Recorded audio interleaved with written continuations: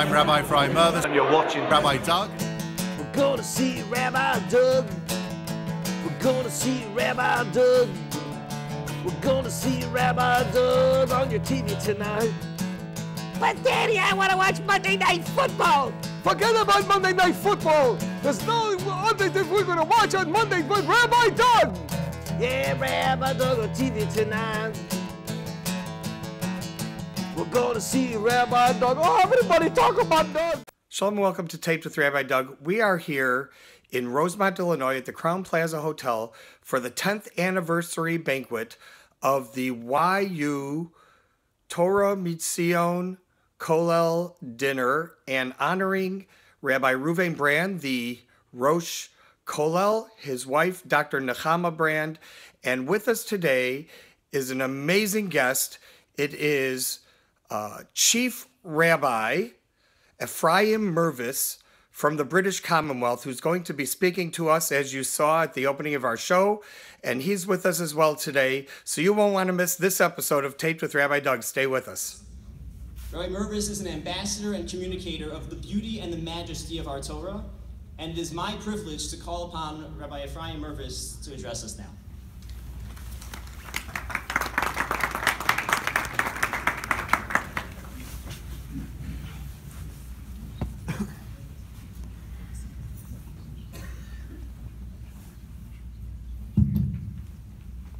Kvod HaRabbanim Shlita, Kvod Morai v'Rabotai, ladies and gentlemen.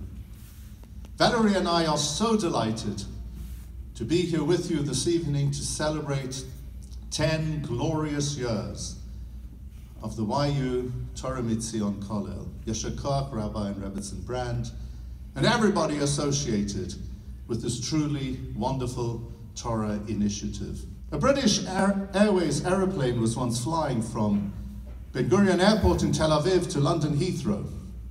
And while the plane was still over the continent, the pilot came over and he said, "Ladies and gentlemen, I'm sorry to inform you that the whole of London is covered by a blanket of fog, and therefore we will need to divert and we'll be landing in Manchester International Airport, and from there we'll be providing buses for you all to get to London." Immediately after the announcement, an air hostess noticed a chassid dipping his hand deeply into his overnight bag. From there he took a little black book, he opened it to one of its pages, he started to sway backwards and forwards, reciting some prayers, and she thought to herself, this man thinks that his prayers are going to lift the fog. 15 minutes later, the pilot came over and he said, "Ladies and gentlemen, I'm delighted to inform you the fog has lifted. We will be landing in London Heathrow as planned." At that point, the hostess went over to the chassid. She said, "I owe you an apology." He said, "Whatever for?" She said, "You know, your prayers." He said, "Well, what about my prayers?" She said, "They were amazing." He said, "No, they weren't amazing." She said, "Don't be so modest. They were incredible." He said, "My prayers didn't work." She said, "What do you mean?" "Well, I'll explain to you what I mean," he said. "You see," he said, "those prayers of mine, they were not prayers of supplication. They were prayers of thanksgiving. You see," he said, "I live in Manchester." So, ladies and gentlemen, tonight we offer two types of prayers to HaKadosh Baruch Hu. First of all, Tfilot Hoda'ah, prayers of thanksgiving. To thank HaKadosh Baruch Hu for the Siyata Dishma provided during the past glorious 10 years of the Kollel, and to enable this outstanding Torah institution to succeed in such an epic and dramatic way. And we also offer prayers of supplication, Tfilot Bakasha, that HaKadosh Baruch Hu should enable the Kollel now to go Mechayel El Chayel, from strength to added strength. We are currently reading in our Parshiot HaShavua about the establishment and the furnishing of the Mishkan. And there is one item in the Kodesh HaKodashim which raises our eyebrows. It was the Kruvim, those cherubs. The three-dimensional figure of a little boy and one of a little girl facing each other, emerging out of the kaporet, the lid of the Aron. And if you have a look at the Perush of Rashi there in Parshat Truma, he explains Hakruvim, Dmut Partzuf Tinok Lahem. They had the appearance of innocent, angelic children. Now, this is not the only place in Chumash where we're told about Kruvim. Kruvim are also featured in Parshat Breshit. There we are told, Vayashkein mikedem legan Eden et hakruvim vetlat acherev hamitaperchet lishmor et derech eitz hachayim. HaKadosh Baruch Hu established east of Eden, that's outside of paradise, et hakruvim, the cherubs, with a fiery, swirling sword to protect the entrance into the garden, so that nobody should come close evermore to the tree of life. And what does Rashi say there about hakruvim? Rashi's comment is hakruvim, malachei chabala, agents of destruction. So how is this possible? It's the same Rashi, it's the same Chumash, it's the same Kruvim. In Sefer Breshit, Malachei Chabala, they are agents of destruction. And in Sefer Shmot, Dmut Partzuf Tinok Lahem, they are angelic, pure beings. And I think we can answer this question with 3 words. And everything depends on these 3 words. And they are location, location, location. You can take a kruv, a cherub, placed it mikedem legan Eden, outside of paradise. Thank you. And in the postal lottery of life, it is possible that within that environment, it could be influenced in the course of time to be a negative force within our society. And then you can take the very same kruv, and you can place it in the Kodesh HaKodashim, in that pure environment, and that kruv could attain the highest possible levels of Kedusha and Tahara. So much depends on location, on chevra, of environment, of who you are with and what the influences of your life are. And I would like to congratulate the YU Torah Mitzion Kollel, which has established here in Chicago a Kodesh HaKodashim, a most wonderful environment within which the future adults of the city and elsewhere are able to benefit from outstanding role models, have such an incredible chevra, have such wonderful influence on their lives, as a result of which they have incredible potential to grow up, to be responsible and outstanding members of Klal Yisrael. Hi, hello. I'm Rabbi Ephraim Mirvis, Chief Rabbi of the Commonwealth. I'm delighted here to meet Rabbi Doug, and I wish you all the very best. So much depends on Torah learning, and therefore Chazal commented, "V'Talmud Torah keneged kulam," the study of Torah supersedes all. There's a beautiful Gemara in Masechet Sotah, Daf Kaf Aleph Amud Aleph. Here the Torah brings the pasuk, "Ki ner mitzvah v'Torah or." The performance of a mitzvah is like candlelight, and the study of Torah like daylight. Why? Why ki ner mitzvah v'Torah or? Explains the Gemara. Ma mitzvah magana lefi sha'ah. Candlelight enables you to benefit from its light for an hour, for as long as the candle is burning. And then the candle's light is over, and that's it. But daylight enables you to benefit from light continuously. A mitzvah is like candlelight. While you're engaged in the mitzvah, you're enthralled by it, you're inspired by it. And you're not going to be going off in order to do anything inappropriate. But once the performance of the mitzvah is over, that's it. It stops protecting you. Talmud Torah, however, is different. If you study an hour of Torah in a day, you internalize that knowledge, those values, and it accompanies you as part of your character through the rest of the day. It is like the sunlight of our lives. Torah transforms us and informs us and inspires us throughout our lives to be responsible people. There's a fascinating Gemara in Masechet Tanit of Zayin Amud Aleph. Rabbi Chanina bar Papa Rabbi Chanina bar Papa brought 2 different psukim, both of them from Sefer Yeshaya, which contradict each other. In one pasuk we read, "Hoi kol tzamei lechu lamayim." Whoever is thirsty, let them go to the water. The other pasuk states, "Likrat tzamei hitayu mayim." Towards the thirsty, take the water. Throw the water at them. Haketzad, says the Gemara. So how is that possible? So Rabbi Chanina bar Papa explains as follows. Im Tamid Hagun Hu, if we are talking about a good student, a self-motivated student, one who is thirsting, then Likrat Samehi Tayumayim, take water to him. Vim Lav Tamid Hagun Hu, but if he is not an outstanding student, is not motivated, is not interested, then Hoy Kol Samei L'Chulamayim, let everyone who is thirsty go to the water which is Torah. Now, as I was explaining this to you, surely it should be just the opposite. Surely those who are self-motivated and who are keen and who are interested, then let them go by themselves. They know where to find it. But those who are disinterested, we should run after them to take it to them. So the Maharsha explains as follows. The Maharsha says, the worst thing that one can do is to force Torah down the throats of others, to impose it on them. Rather, we need to make Talmud Torah appealing so that people will come towards it with enthusiasm, and then once they're keen and interested, we can throw everything we can at them.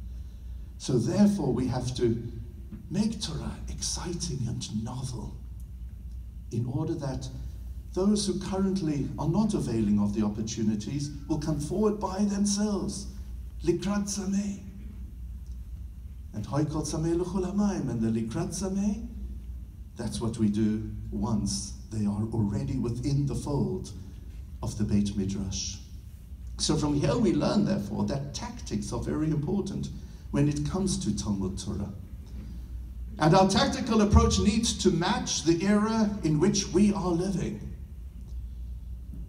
The very last of Taryag Mitzvot is V'atakitvu lachem et hashira hazot v'lamta et bnei Yisrael sima b'fihem. It's a mitzvah to write a Sefer Torah. And isn't it so beautiful to see how the Torah itself is described? Hashira hazot, this melody, this tune, this joyous narrative for life. Sima b'fihem, says the Torah. Place it in their mouths. That's a description of successful Talmud Torah. In his masterful Sefer, Michtav Me'Eliyahu, Rav Dezla asks, why Sima b'fihem? Why in their mouths? Not in their hearts, not in their minds. Why b'fihem, in their mouths? And he says, you know, when you're feeding an infant, you need to make the child interested in eating. So you play a game with the infant. You hold the food in the spoon, you go round and round, a helicopter, a train, a this or that. The child will open his or her mouth, you put the food inside, and that's where you stop. Now they have to themselves swallow it. If you force it down their throat, they will reject it. Therefore the Torah says, Sima b'fihem. Make the Torah appealing. Make it a joyous experience. Enable students to have fun during that journey of Torah discovery. Let them open their mouths in keen anticipation. Place it in their mouths. Sima b'fihem. But don't force it down. Let them digest it. And once they do that, they will want more and more. And we are so blessed to have the ultimate product on earth. It's the real thing. It's HaTorah HaKadosha.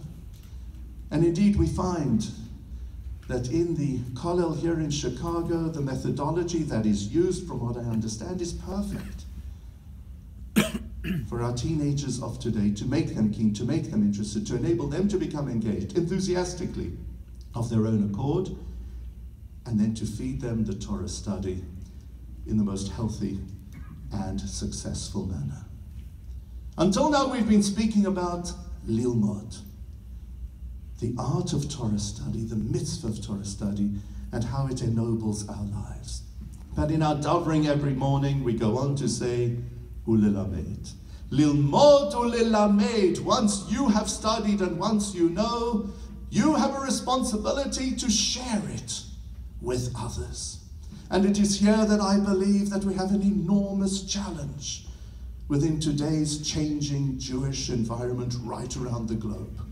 And in this regard, I would like to share with you, if you haven't ever heard about it, details of the Joshua Bell experiment. It happened in 2007.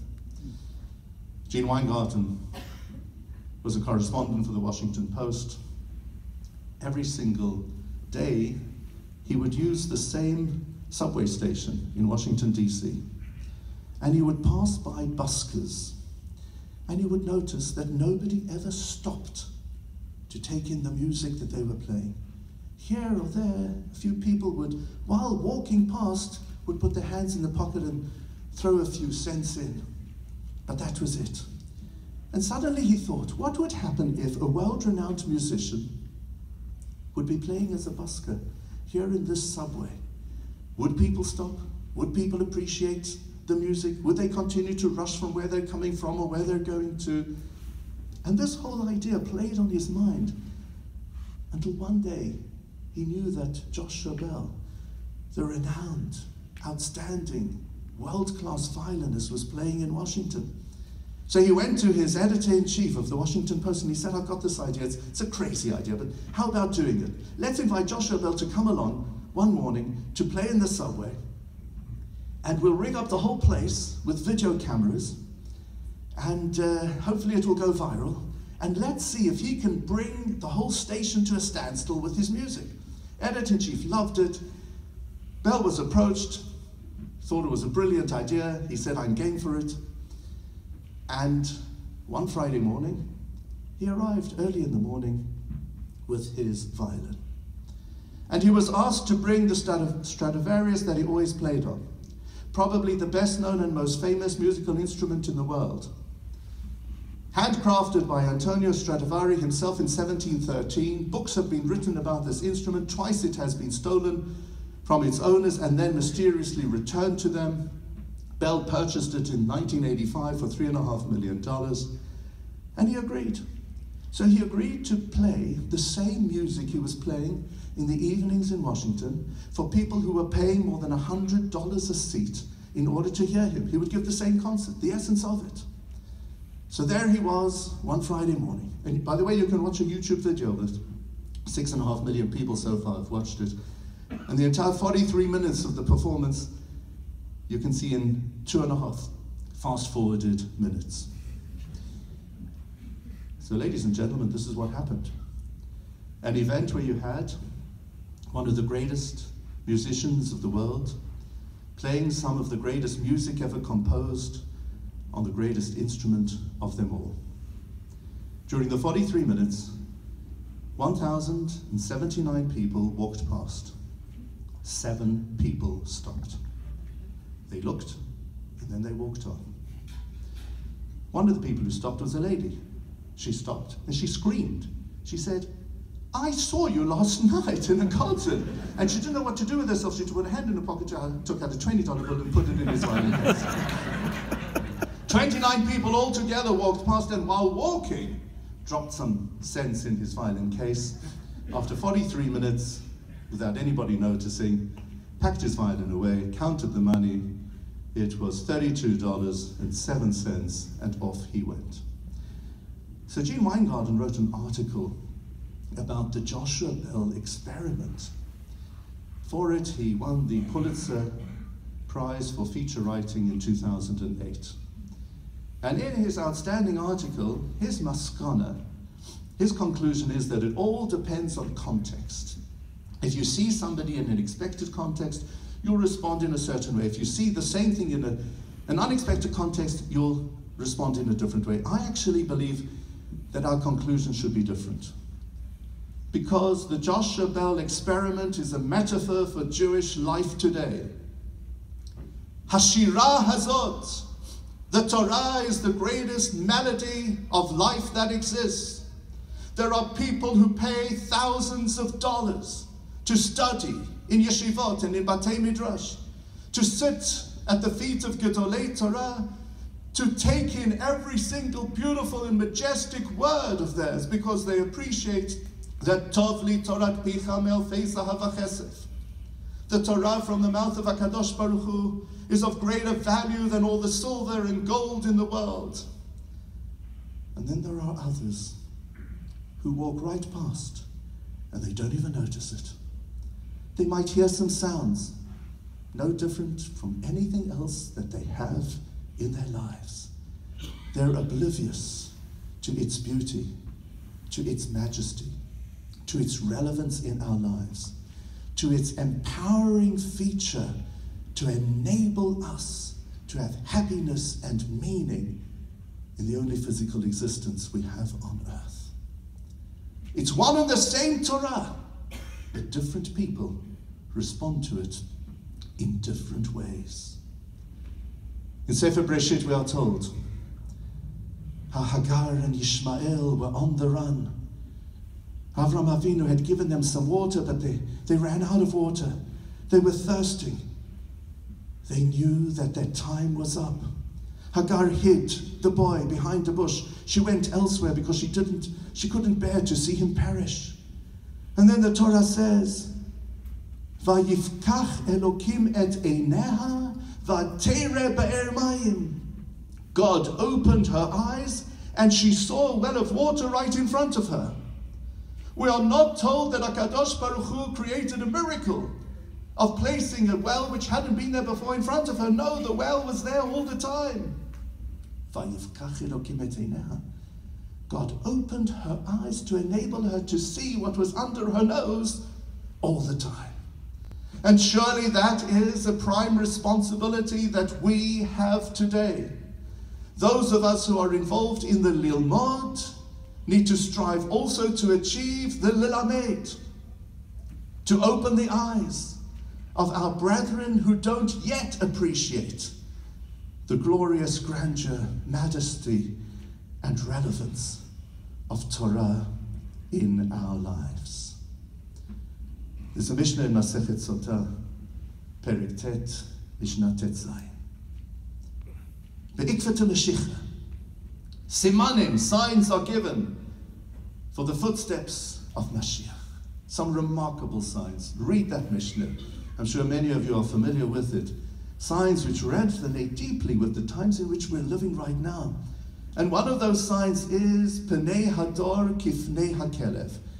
The appearance of that generation will be the appearance of a dog. What can the Mishnah mean? The Kotzker Rebbe explains. Pnei, appearance, also means the leaders. Therefore, Pnei Hador, the leaders of that generation, the spiritual leaders, the Rabbanim, the Mechanchim, Kifnei HaKelev. They will be like a dog. What's the pshat? The Kotzker explains. When a shepherd goes out to tend his flock, he takes with him a sheepdog. The role of the shepherd is to look after the sheep, which are loyal to him, which stay with him, thirsting for water. So he will provide them with that water and with grass to graze and so on. The role of the sheepdog is to stand on the outside, on the periphery, to guarantee that all the sheep stay within the fold. And if a little shepherd starts to stray, he'll run after that sheep in order to bring it back.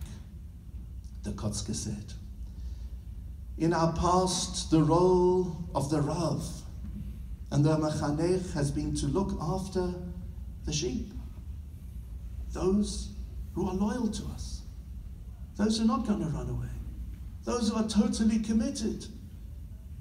Likrat Sameh Hitayu Mayim, for them we need shepherds to look after them and to provide them with all the Torah that is necessary to be mechazek them. He says the time will come when we will need a different type of Jewish spiritual leader, of the sheepdog mode, Pnei Hador Kifnei HaKelev, to keep Am Yisrael within the fold. The sign of success of the shepherd is when his Talmidim become rabbis, become mechanchim, become Rashi Yeshiva, become great educators. The sign of success for the sheepdog is when his Talmidim marry under a chuppah, are loyal to Yiddishkeit. And I believe in our time, while we have some shuls and batei midrash in which we've got shepherds, and now we've got kiruv organizations in which we've got sheepdogs, actually we need to bring the two together, to fuse them, to be as one. And this is the role, I believe, of the congregational Rav today, and of Mechanchim, and of our Kollelim. We have to be equally devoted to those we see and those we don't see. those who are committed and those who are slipping away. Every single neshama is a precious part of Klal Yisrael. There is the most remarkable halacha in Shulchan Aruch Orachaim, Siman Kuf Kavchet, relating to Birkat Kohanim. The Mechaber presents us with all kinds of permutations, numbers of Kohanim, Minyan, do they duchen, do they not, how do they duchen? And we're presented with the following fascinating scenario. If you've got a Beit HaKnesset Shekulam Kohanim, a shul service where every single person there is a Kohen. If they are exactly 10, says the Mechaber, all 10 olim laduchan umevarchim. All 10 of them go up to the duchan and they duchen, they bless. Imagine this scenario. All the Kohanim up there, and the shul with empty seats, and they're duchening. So the Mechaber asks, Ulamim mevarchim. So who exactly are they blessing? And his answer is, La'achihem shebasadot, their brethren in the fields. You see, in the previous halakha, the Shulchan Aruch tells us that the bracha of the Kohanim can permeate through pillars. So if a shul is so full and you can't be standing in front and you're stuck behind a pillar, it's okay. The bracha will get through the pillar. Here the Mechaber is telling us that the bracha goes through hills, through mountains, through buildings. La'achehem shebasadot, to our brethren in the fields. And I believe that the pshat for us today is that while we are in shul, and we are there to bless and to influence and to guide and to inspire, it should not only be for those in front of us, but we must be mindful as well. La'achenu, our brethren, who are in the fields, who are in shopping malls, who are on the golf course, or on the beach, and who knows else where they might be.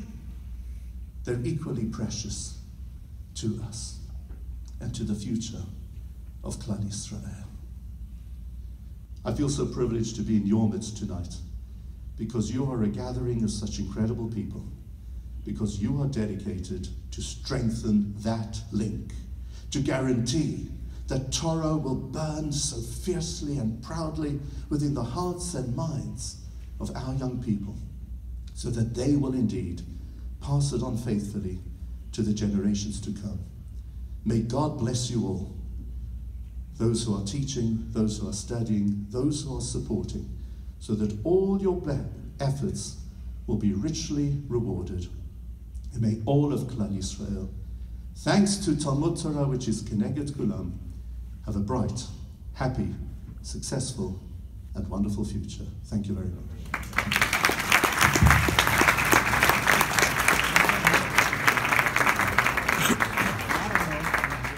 Well, that's it.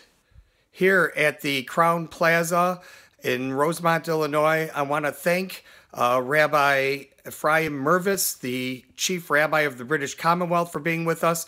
I want to wish a mazel tov to Rabbi Reuven Brand and his wife, Dr. Nechama Brand.